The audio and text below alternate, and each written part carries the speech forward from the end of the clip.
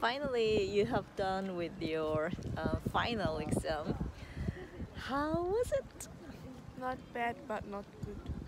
Not bad and not good. So, what about English? I screwed up Mm-hmm. because I forgot to solve a few questions. Eh?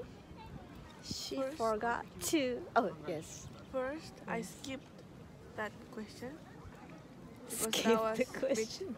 complicated, so I skipped. Yeah.